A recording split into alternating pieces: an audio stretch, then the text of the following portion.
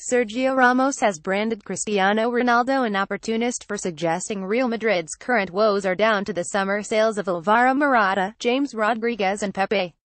Zinedine Zidane has come under significant pressure for the first time since he became the manager of the Spanish Giants following a run of form which has seen his side fall 8 points behind Liga leaders Barcelona, while defeat at Wembley against Tottenham last week will almost certainly see the back-to-back European champions fail to qualify from Group H. Ronaldo, who has scored only once in La Liga this season, believes Real's problems can be traced back to a summer window which saw 3 high-profile squad members depart, but Ramos insists that is too simplistic an explanation.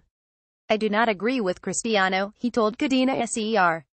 "I think it's an opportunist opinion. When we won 2 Supercups, UEFA Supercup and Supercopa de Espana, nobody missed anyone. I would place more of the emphasis on injuries. The team is stronger when we're all together. I don't miss anyone. No one. The squad has changed, of course, but some contribute some things and others have another role."